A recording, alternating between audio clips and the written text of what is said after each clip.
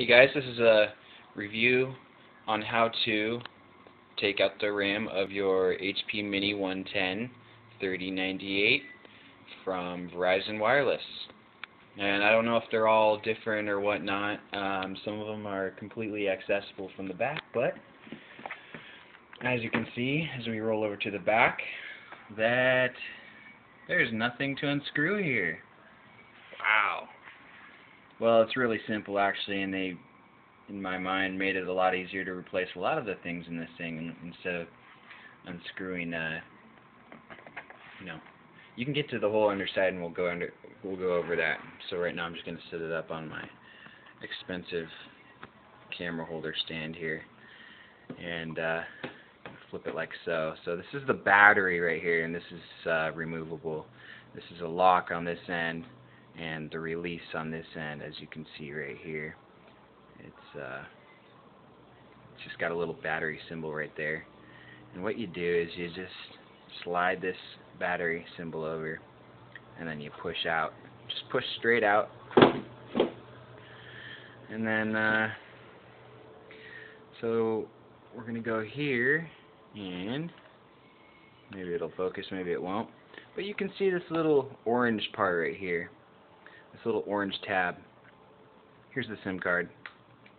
You just push on the SIM card to release it, just like any other phone or whatever, or a SD card or whatever. You can take that out whenever you need to.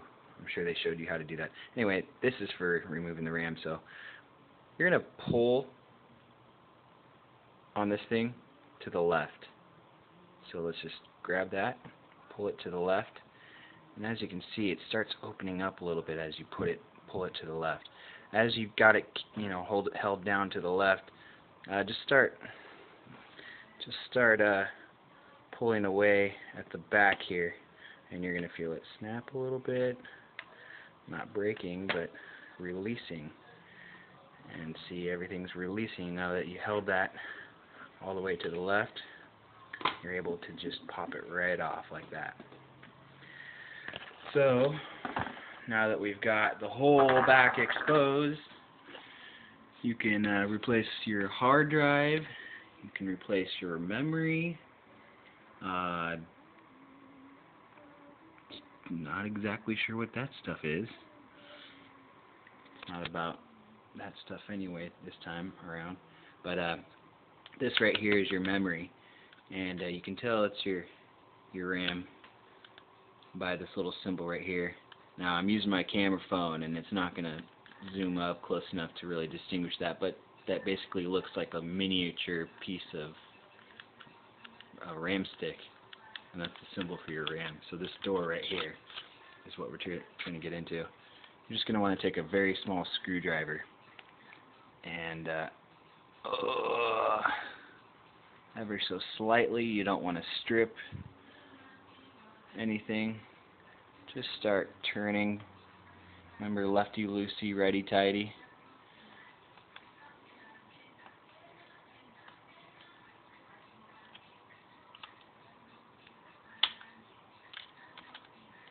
So that one's loose. Start on the right one.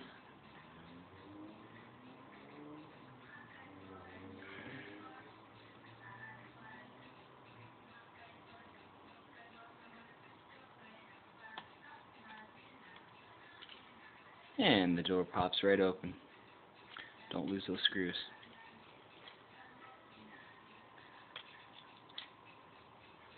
There's your memory. Now from here, push these little pins to the right, just outward. There's a little pin right here too. I don't know what you call these, a little tab. It's silver, it's metal. Pull that tab out to the left, and then out to the right. The RAM will pop up saying, hey, here I am. Now you don't really want to touch anything on the RAM if you can't help it, so just grab the sides of it. It slides right out real easy. Now, you can't really read this, but I'll read it for you. This is 1 gigabyte is what it comes with. PC2 PC2-6400S-666-12. I think the 666 is 666 megahertz, but I'm no computer or RAM expert. This is actually my first time taking this thing apart. I just knew how to take the back off, so as you can see, it's very simple. So yeah, PC2-6400, and I think that is what is compatible. If you do have you want to make sure what is compatible, you can go to Google and search HP Mini 110-3098 RAM upgrade. It should bring you to a website named, I believe it is crucial.com. I'll include it in the details of this video. And it's going to tell you your RAM upgrade options, and it says from that website that you're only allowed to put in a 2 gig stick. And so that's just what that says. If you're able to put in 4, and I don't know if this is a 64-bit processor or what, I don't think it is. I'd just stick with 2. It's good with 1. It'll be great with 2. So you take that out and you just replace your 2 gigger in there. It's gonna look the same, pretty much. And then you just put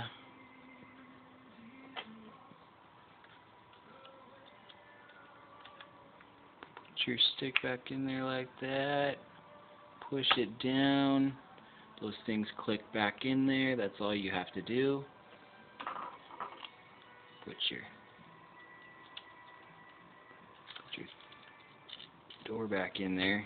There's these little teeth that have to go in those holes, and you push down and screw that back in, and this door, it's pretty simple. You just make sure all these little tabs in the corners and stuff go into the right areas all around, and it clicks back in, basically. So anyway, thanks for watching my video, and I hope you guys have a fun time upgrading your RAM and doing whatever it is you're gonna do. For me, my whole thing in doing this was to get Snow Leopard onto my PC. Dual booted Mac software, OS X, Snow Leopard. It's basically what's on all the new Macs at the Apple store. So if you want to know how to do that, that is a different story. I recommend just searching how to put how to dual boot or install Mac Leopard OS X onto a PC. That's all you have to search on YouTube. You can go and find that out. I'd imagine it's quite a bit of frustration and work, so take a good 6 hours. I don't know how long it's going to take, because I'm just doing this. Oh, and another thing, if you're going to want to do that, is you're going to have to get some CDs which allow dual layer burning capability, 8.5 gigs for a rewritable DVD. It doesn't have to be rewritable, but you're going to have to get a DVD burner. In this case, you don't have one for these. They don't have a CD drive whatsoever, so you're going to have to get an external one. And those run about, I got a nice HP branded one that you just plug right into the USB ports on this HP. And that ran me about $30. This guy was selling them individually from laptop packages, so on eBay. So you can get one for about $30, and it does DVD writing and stuff, dual layer. So, and you need that big 8.5 gig CD because the Snow Leopard software that you'll get off the net is something like 6.3 gigs or something, which you won't be able to fit on a regular DVD rewritable disc. You're going to have to get the dual layer 8.5 gig size. So good luck on finding that as well, if you're interested in all that. I am, because I've been a PC person for so long, and I've been pretty curious on starting that, and these PCs can handle that, and it helps even more if you have 2 gigs. So enjoy, guys. I hope I gave you some information out of this, and it wasn't too self-explanatory. But yeah, good luck on your journeys and adventures. Bye.